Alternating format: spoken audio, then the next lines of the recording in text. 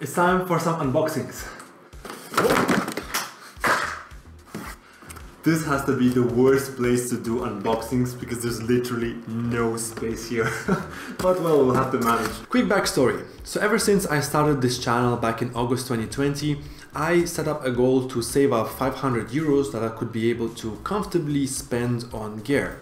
I'm not sure where I got the number 500, but I just set up that number and I've started working on saving as much as I could every single month and had to cut some corners in my own life to do this. So with a 500 budget, I'm gonna put like a dollar equivalent somewhere here. I put myself a mission to buy as much essential gear as possible for a beginner in order to start pushing myself more into developing other areas of filmmaking such as lights and just making my life much easier when it comes to filming.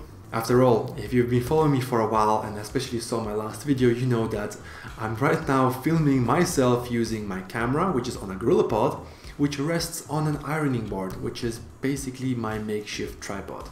So definitely at minimum I need a tripod. By the way, check out this knife. It was a gift from a friend of mine. You can clip it on, you can break a glass if you want to, and once you open it up, whew, look at that. Absolutely badass. So let's start with the smallest out of all the bunch. This is a small card reader that looks like a USB stick from Mitsai. It literally cost me only 10 euros. I'm not sure if it's going to be good or not. I don't have a lot of hopes on this one, but definitely it will make my life a little bit easier in terms of the workflow. To give you an example, currently as soon as I finish recording my content, I take my SD card, I connect it to my laptop, then I transfer the files from my SD card to a hard drive, then I connect the hard drive to my main big computer, and then I copy it from the hard drive to a SSD on my computer in order to edit much faster. Alright, now let's tackle this box. This is a tripod which comes from a company called Gikoto. After watching a bunch of different reviews, I finally decided to settle on this one, and this one costed 71 euros on Amazon. Whoop. Let's see. Nice little pouch, very handy.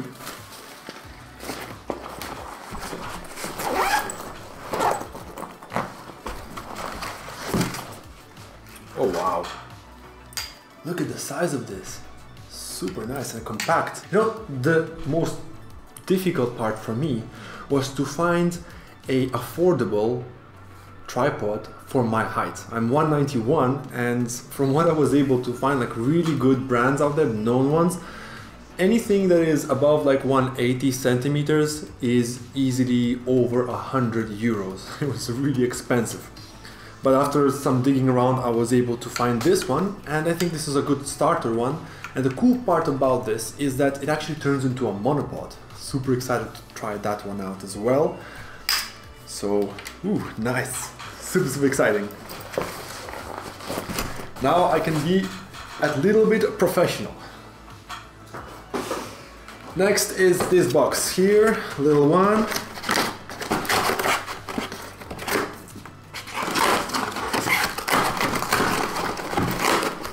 No knife needed, just muscle. This is microphone from Rode, which is a video micro. I had a very long debate between getting a little mic like this that I can attach it on my camera or to get a lapel mic. However, eventually I decided to go with this one because of its versatility. So it's super easy, just plug in into the camera and it works. Or, and actually this is something I'm very interested, why are there so many dogs always shouting when I'm filming? I don't get it. I'm sorry.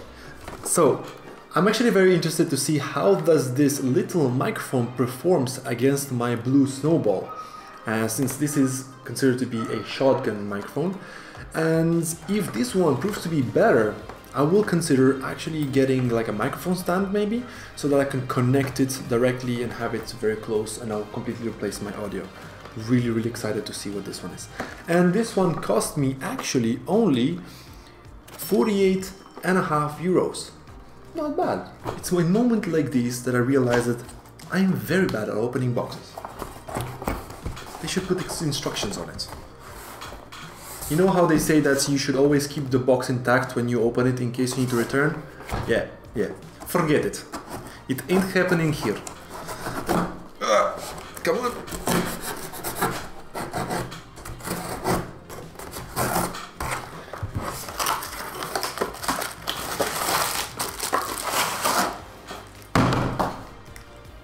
Oops.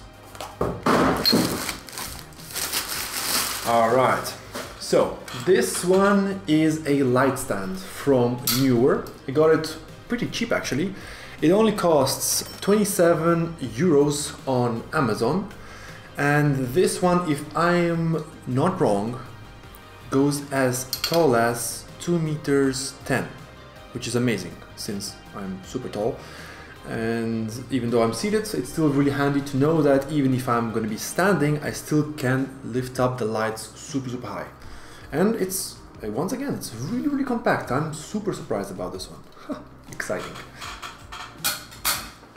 And now the big one. Let's see, what is this one?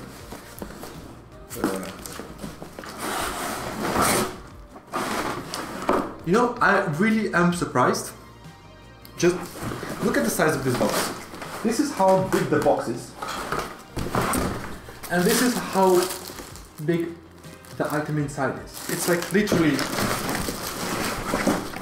there. And the rest is just, it's just paper.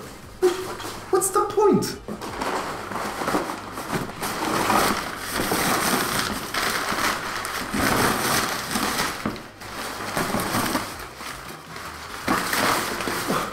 What's the point of all of this? I just felt like a magician, you know, the one that always pulls out like napkins out of his, or handkerchiefs out of his, what do you call it? The sleeve. It's exactly that. I really don't understand why would you waste so much cardboard. Oh god. So this is our, this is actually a softbox from Godox. I paid 50 euros for it. Here you can see Godox. And it actually comes with this really nice pouch. Once again, I'm surprised because for the price I didn't expect that there would be a nice bag that you can store it in. It's a very nice experience when you're opening this. So inside, this is a honeycomb grid. I have the, I think this is called the Bowens mount. I think it's that. It's two mounted to the lights. We got the little softening sheets, if that's the way to say it. Okay, we have. What do we do with this? Oh. Okay.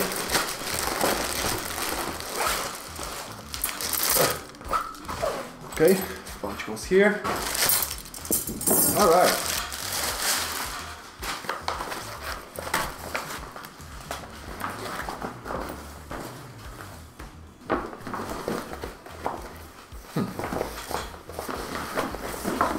Okay.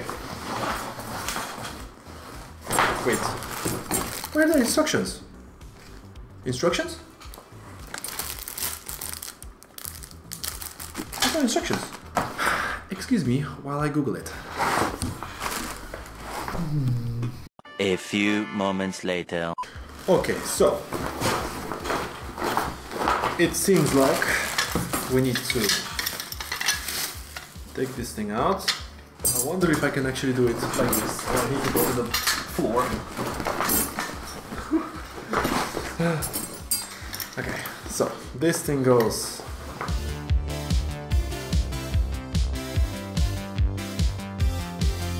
Oh my god. Oh my god. I don't even know if I'm putting this thing in the right place. I mean, it looks like it, but the guy does it so easily, and then... Oh, ooh, yes! One down. Next. You know, I'm wondering, like, it's such a hassle to put this together. Like, what if I need to go to a shoot? Like, I don't need to take this apart And I'm gonna spend like 15 minutes doing this. And then on the location, I need to put this all together again.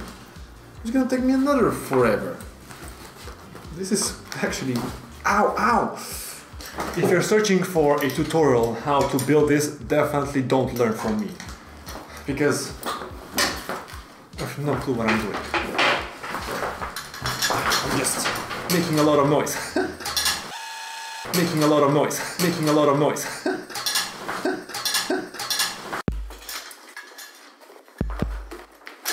I'm just making a lot of noise. I have no clue what I'm doing.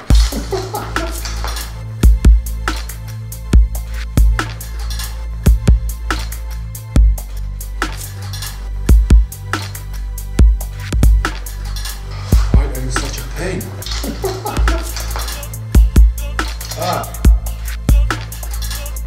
No, please.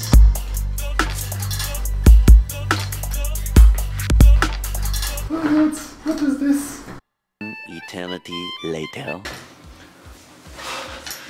Right now, I have the biggest doubt on whether I would want to dismantle this thing. It's a pain. I don't know how I would want to use this one somewhere outside of this house. Maximum just move it to another room for a shoot or something. This was a pain. Oh my god. Alright, we are done. Look at this thing. Whew, it's huge. It's like 60 by 90 centimeters, if I'm not wrong. And I'm super excited to test it out. Now that I see the real sizes of it, I realized that this was a good idea because the dome that was available was 95 centimeters. That would be even longer, and since it's a dome, it would be like way further back. And with my space, and considering that this will be where my camera is right now, I think I would have a problem with fitting it. But this thing is much easier, much better, and it's way slimmer. Super cool. Now, the problem is, I don't have my lights. They should have arrived on Friday, but delays. So now it has to be Monday. So I have to use a little bit of magic and to jump to the future. It's Monday, boys, which means my lights have finally arrived. For my main key light that will be used with my softbox, I went with this Godox SL60W. I mean, look at this beast. It's insane. I think you won't be surprised that I bought this one because it's literally the most affordable continuous light that you can get. I paid 124 euros for this one, while the professional aperture lights are anywhere from 700 euros plus. Now, even though this will be my main light for my YouTube and also for my work, I also decided to go with something a little bit more light and compact, but only if my budget allowed it. Now, luckily, I did have some money left, so I went with this small Nanlite PowerTube 26C. I mean, look at this guy.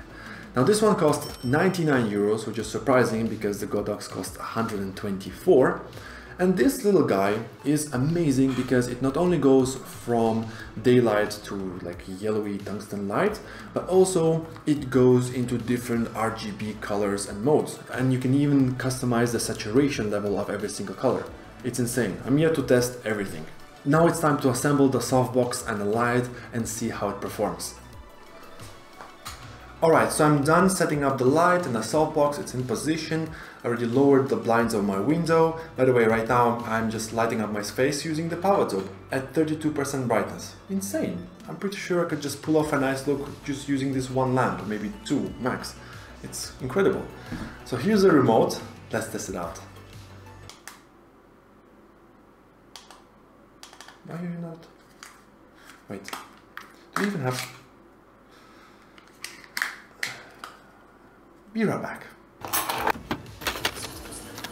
Alright, battery fixed. It became considerably darker. I'm using my power tube once again. Now let's test this light out. Ooh, wow. This is 50% brightness. Let me turn the power tube off. Wow, I'm looking at myself through the screen right now and I can see how it's so soft, the light. And at the same time, it's not overpowering, so I don't feel blinded. And that's only 50% of the strength. Now let's try the same brightness but with the honeycomb grid. So the same 50% brightness but with the honeycomb grid. I'm looking at myself and yeah, it's definitely darker and more directional. So there's more light coming into my face rather than the surroundings. So in this case, definitely I would need to brighten up everything, let's say 80%. Oh yeah, it's so dramatic. I love this. It's amazing. Awesome. So to quickly summarize, my budget was 500 euros. I spent 430 in total. And within that price, I was able to buy a tripod for my camera, a microphone for my camera, a RGB light, a whole light rig, so that's including the light itself, the softbox and the light stand, and then as an added bonus a little USB card reader. And I still have another 70 euros that I may or may not spend on some additional gear. I'll definitely update you on that one. And a quick disclaimer, by no means am I claiming that this is the best way to spend your money. This is what I believe is the best quality to price ratio. And also there are a number of different things that come into consideration, such as your needs, and also one of the biggest things for me was availability of the products. There was a lot of really nice gear, even cheaper, that unfortunately I was not able to buy because they were just not available here in Europe. So I'd have to order it from either US or China, and it would just end up being way more expensive. And on this note, thank you for watching. I hope you found it at least a little bit amusing, and I see you in the next one. Пока!